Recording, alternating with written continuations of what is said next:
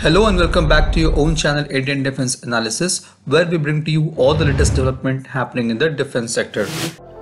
The development of Netra AEW&C Mark-I has been quite interesting.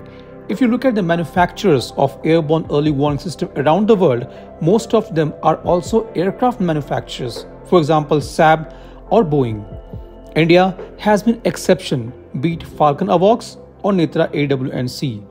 Therefore, DRDO had to face a lot of challenges in developing Netra AEW&C, as for many activities they have to be dependent on the aircraft manufacturers.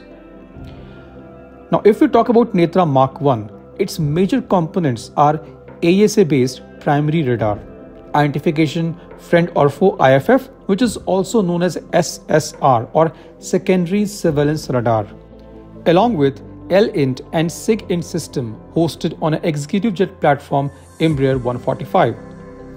The system has full net centric capability through multiple line of sight and satellite communication data links onboard and mission computer. It is integrated with C-band data link, Ku-band SATCOM data link, and V/UHF communication link for voice communication. All the systems are completely indigenous. The IFF system is a major spin-off technology from AEW&C, which has been further used in QRSAM, TAPAS, MRSAM, and in future in LC Mark-II. The aircraft comes with self-protection suite, which includes radar warning receiver, missile approach warning system, and countermeasure dispensing system. Netra Mark-I is capable of operating at an altitude of more than 35,000 feet and has endurance of more than 8 hours with air-to-air refueling. It provides 240-degree coverage with radar having range of 250 to 300 kilometers. DRDO has developed 3 Netra AEW&C Mark-I. However, Indian Air Force need at least 15 to 18 airborne early warning system considering the two-front war situations. Now, in order to enhance the aerial surveillance and combat capability of Air Force, the Cabinet Committee on Security on September 2021 approved the project to build 6 airborne early warning systems at a cost of 10,990 crore.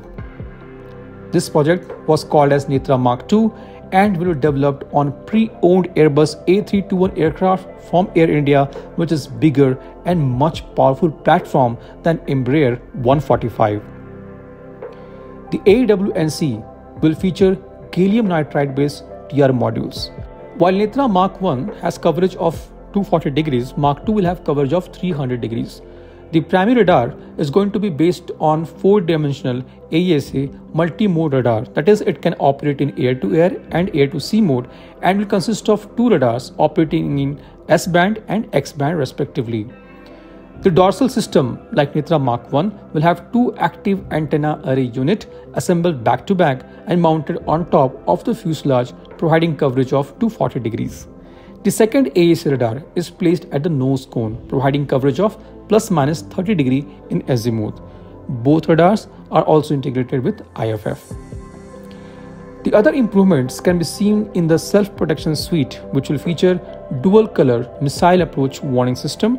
The aircraft will have operating altitude of 30,000 feet, endurance of more than 6 hours with 45 minutes of reserve fuel. It will incorporate SATCOM, data link, IFF, electronic countermeasures, self-protection suite, chaff dispenser, and dual auxiliary power unit.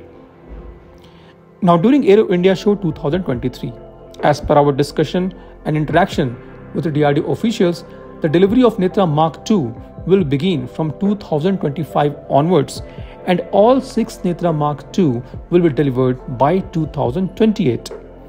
Indian Air Force is also pushing for 6 more Netra AEW&C based on the proven platform of Embraer 145. However, they will feature gallium nitride based AESA radar, which will be more powerful than existing Netra Mark-I. Once approval and funding for the same is released by government, the work will commence on these aircrafts and it can be delivered at much faster rate. This was today's update. Please let us know your views on this in comment section. If you like the video, do not forget to like, share and subscribe. With this, I would like to say goodbye and Jai Hind. We'll soon back with more interesting and amazing development happening in the defense sector.